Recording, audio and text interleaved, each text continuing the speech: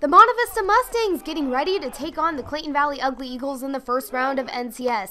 We begin the evening with the Eagles' Jesus Martinez as he races to the goal. Martinez loses the ball, but Taylor HEUERMAN comes to the rescue, but the shot is just wide.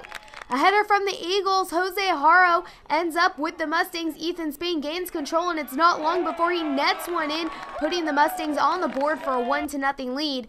Back from the half, Cameron Atkinson flicks it over to WILS Martin to Brandon Bull. Bull tips the ball to Spencer Brown, but it goes just wide for MV. Martinez back at it. He flies around with the ball and passes it to Angel Solis. Solis wastes no time and nails it, tying the game at 1-1. Minutes left in the match, Arion Mahogany on that kick. He aims and shoots, but it's Martin who gallops out from the side and kicks it in, giving the Mustangs a 2-1 victory.